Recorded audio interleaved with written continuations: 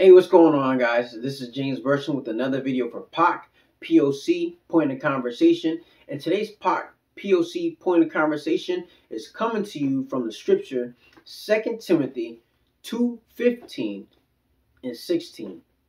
Now that one ties into the other two videos that I made before, so if you guys haven't check those out. First one is from John 8:32, and ye shall know the truth, and the truth shall make you free. Second one is from Galatians 4:16, which says, am I now therefore become your enemy because I tell you the truth?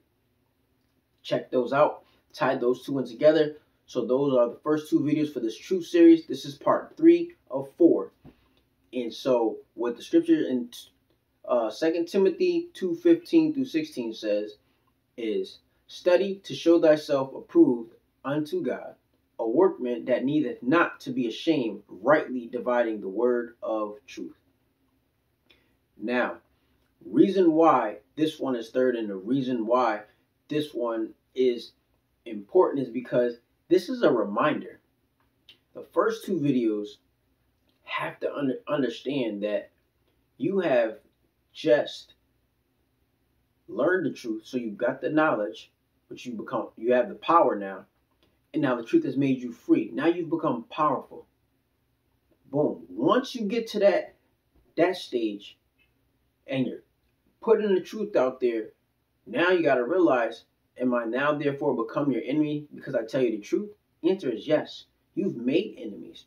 People have revealed who they are to you. So now you have those enemies out there. So now you have to be aware of that. Now, the third step to that is not to fall back into old patterns and not to go backwards, but to remember what the purpose of this is. And that's where Galatians 4:16 about understanding those enemies and now transitioning into 2 Timothy 2:15 through 16. Study to show thyself approved unto God, a workman that needeth not to be ashamed, rightly dividing the word of truth. Think about that. You need to remind yourself why you are doing it. Rightly dividing that word of truth, that's what's going to keep you focused, and that's what's going to keep you on track, knowing that you have enemies out there. You are doing this for the glory of God. You're doing this for that purpose. You're doing this to show yourself approved unto God, not for other people. You rightly dividing the word of truth. You cannot control how people are going to respond to the truth that you are putting out there. Keep rightly dividing that word. Keep studying. Keep putting your time in, because this is about your relationship with the Creator. This is not about how people respond to the truth that you put out there. This is about you and your relationship. So that's where the focus is. Second part, verse 16 says, but shun profane and vain babblings, because they do increase unto more ungodliness.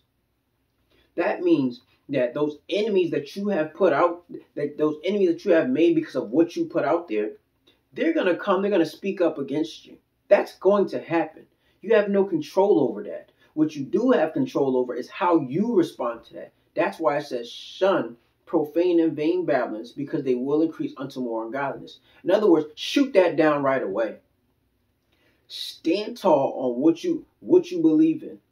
You've already put it out there. You've already been talking about the truth. You've already made your enemies. You know that. Now stand on that. When they come up against you, be bold. Be of good courage. Have the heart to stand up and put those babblings and that profane talk. Put all of that away. Keep it away from yourself, and don't let other people bring that towards you. And stay focused on rightly dividing the word of truth, because that's where your relationship is going to be tested. What you're doing is going to be tested. That's what this is talking about. Being tested now at this point. Stay focused. Stay on task. Not to be ashamed, rightly dividing the word of truth. So think about that. Those 3 videos put all together. You shall know the truth, and the truth shall make you free. John 8:32. Galatians 4:16. Am I now therefore become your enemy because I tell you the truth? And now you have 2 Timothy 2:15 through 16. Study to show thyself approved unto God, a workman that needeth not to be ashamed, rightly dividing the word of truth. But shun profane and vain babblings, for they will increase unto more ungodliness. Those enemies that you made, they're coming for you. Inevitable. You do not have control over how people respond to what you say, but you do have control over how you respond to how people treat you and what they say. Put that stuff away, keep your head on the swivel, stay focused, and be steadfast. Make sure your foundation is solid because it's coming to get tested. It's going to get tested.